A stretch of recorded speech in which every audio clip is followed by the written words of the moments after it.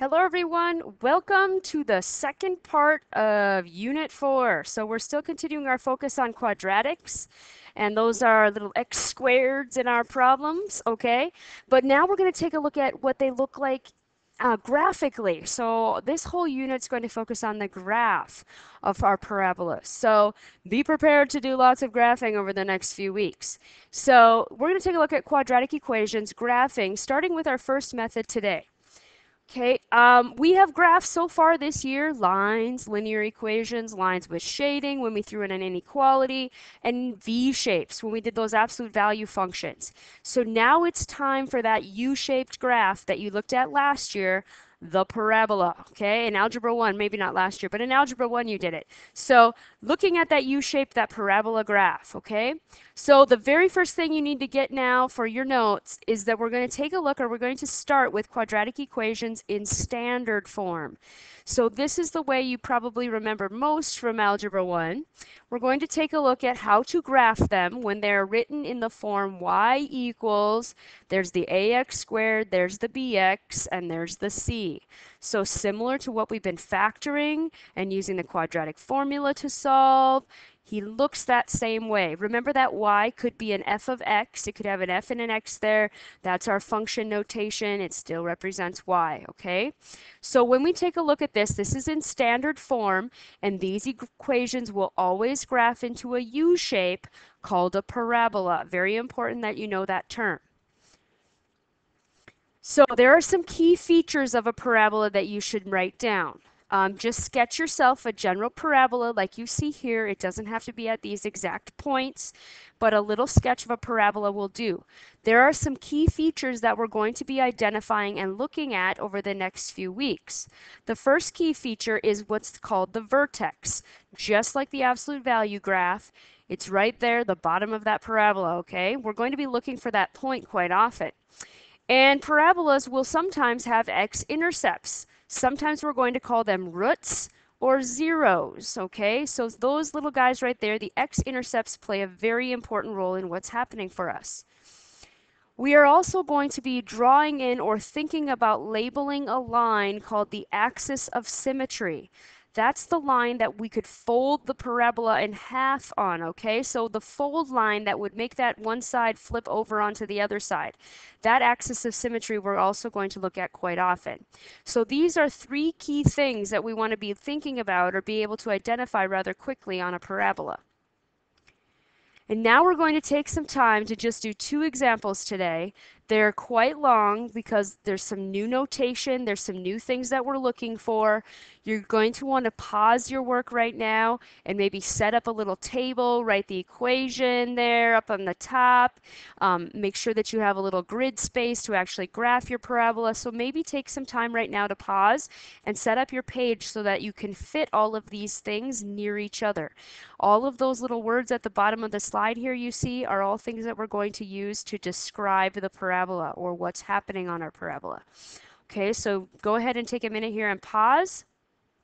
All right, so we're going to take a look at graphing a parabola written in standard form. Your first example here is y equals x squared minus 4x minus 5. To graph a parabola in standard form, we rely on a table. So you're going to need to make a table. Next to the table here, you see that I've written negative b over 2a. This is how you find the middle x value that needs to go in your table, or the x value of the vertex, because that vertex will ensure that we see both sides of our parabola. Remember, they're like the V shape, the absolute value function, where you need to be sure that you find that vertex so you can see both sides. Negative b over 2a is a little formula we use to figure out what x value needs to be in the middle of my table right there. So remember, looking at our work up here, b is negative 4, the a is 1. So if I negative a negative 4, it becomes 4 over 2 times 1. That's 4 over 2.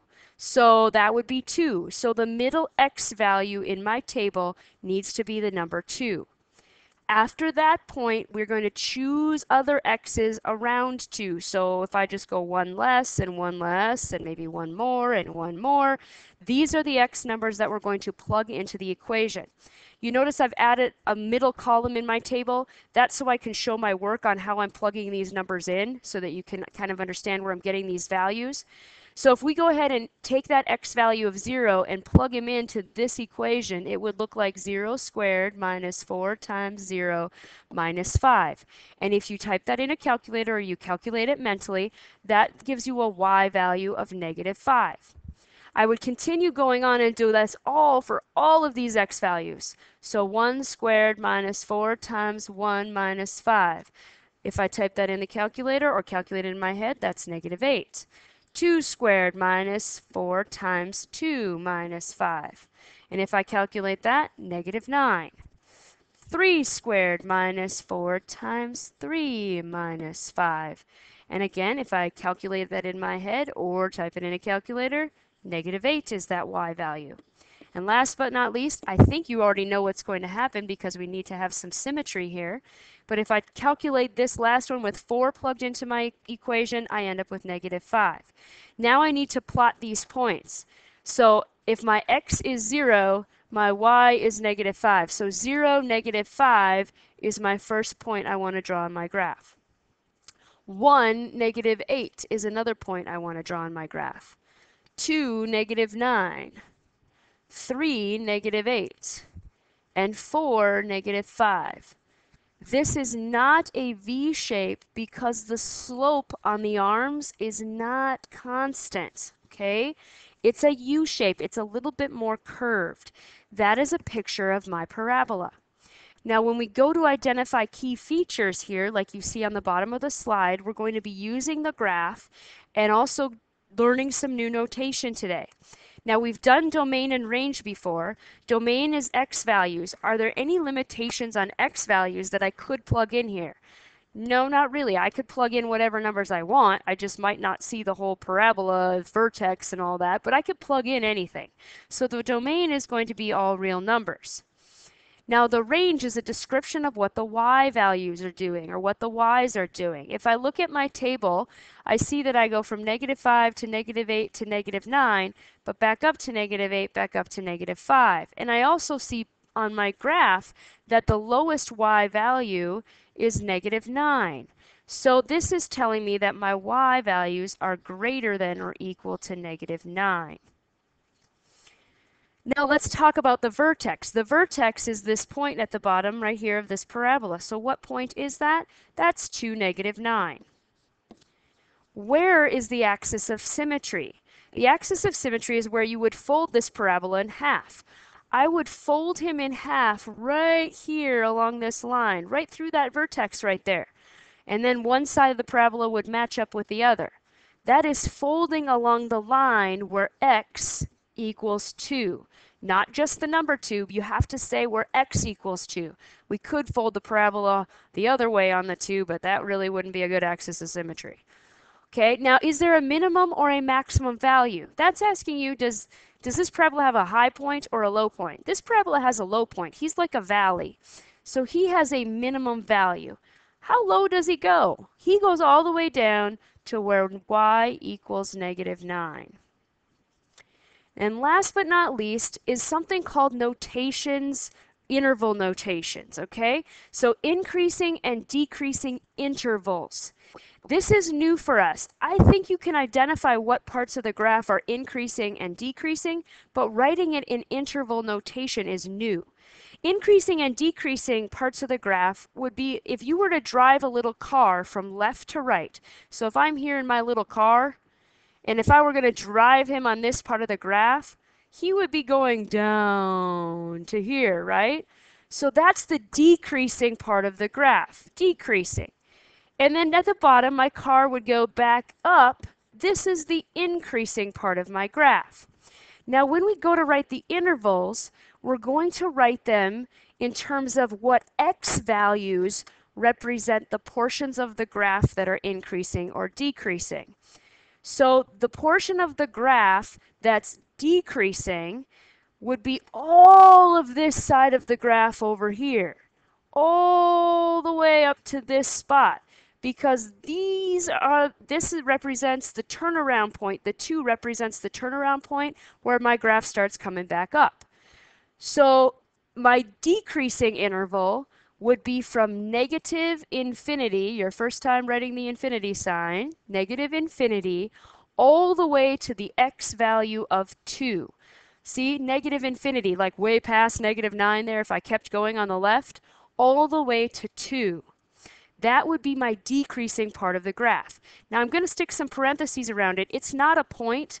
It's describing an interval in what's called interval notation. In higher level math classes, you see this quite often, as well as on ACT tests.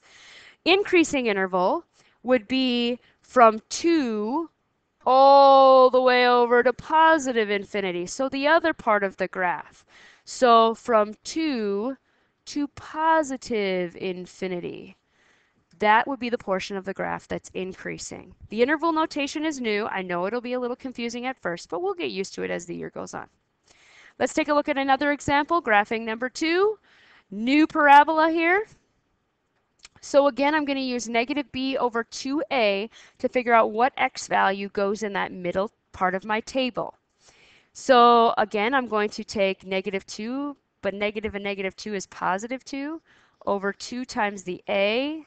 That's -1, so this would be 2 over -2. -1 is the middle value of my table. Then I'll choose x values on either side and go ahead and plug them in to my equation.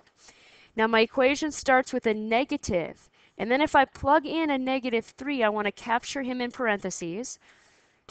2, -3 plus 8. And be careful here. This negative here times this negative here does not make a positive. The first thing you would do is square and then multiply by the negative on the outside. So some people prefer, some of you I'm sure are already typing this all in your calculator. This value works out to be 5. I'll do the same thing with -2. Place him in parentheses and be careful when I calculate. This gives me a value of 8. -1 squared to -1 plus 8. This gives me a value of 9. -0 squared minus 2 times 0 plus 8 gives me a value of 8. And I think you already see what should happen here when I plug in the 1. We should get 5. So once again, we'll go ahead to our graph and make a picture of this parabola. -3, 5. -2, 8. -1, 9. 0, 8. 1, 5.